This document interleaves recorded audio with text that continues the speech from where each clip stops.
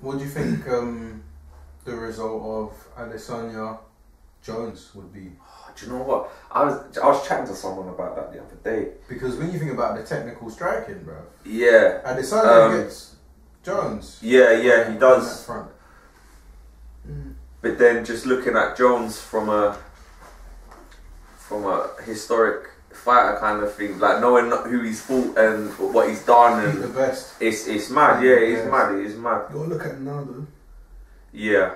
Fighters, like, they've achieved greatness in the past, but they're not always the same fighter.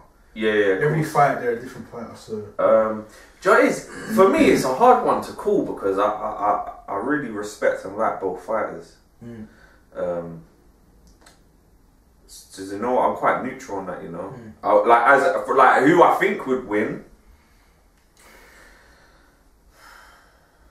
I don't know, man. Science says to me Adesanya. The reason why I think it's up in the air, right? I like Adesanya. I think he's probably a better striker than Jones, right?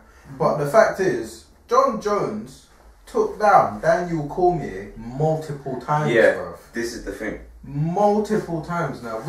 I've seen Adesanya submit guys. Yeah, he's got submission wins, right?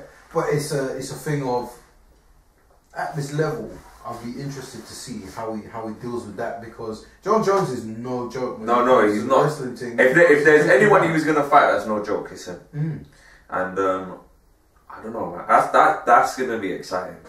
That's gonna be exciting. I'll be excited for that, but that's not for a long time. So, did you see the Uriah Hall and Anderson Silva? Anderson Silva, Uriah Hall kind of piped him up. He done it dirty, innit? But I get why he done it, man. Like everyone I spoke to said he shouldn't have done him like that. But bro, one, you're in the fight. Two, from looking at it probably through Anderson Silva's eyes, would his last fight want to be someone that's going easy on him? Well, he'd want to go out. Isreal Adesanya should have been his last fight. Yeah, that should have been the last fight. That was his second to last fight, wasn't it? It should have been his last fight. Maybe he needed the paycheck. See, I was confused with that because I thought that was his retirement fight, Adesanya. Should have been. It was meant to be, right? Because I swear that's what it was. And then when I heard he was fighting Uriah Hall, I was confused, bro. I was like, so this guy's retired. Baffled, bro. But it's like Khabib, bro, and Gaethje, bro. I swear he said he was retired, but then apparently Dana White's offered him something. A fight with I don't know who he's meant to be fighting with. Oh, who was it? I want him to fight GSP. Yeah, I think that was That's what I want to see. I think that was it, GSP. Nah, I'm not gonna lie, yeah.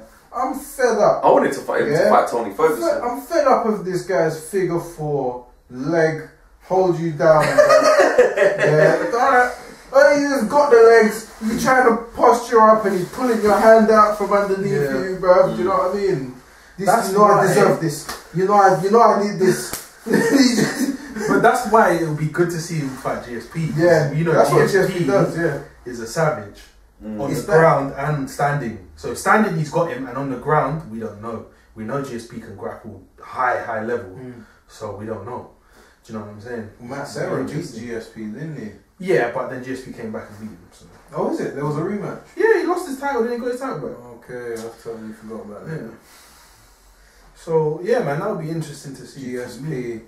I think GSP, I would like GSP to win that fight. Just because I don't like leg control. Bro, I want to see someone beat that leg control. Yeah, I agree. That's bro. what Like, it is.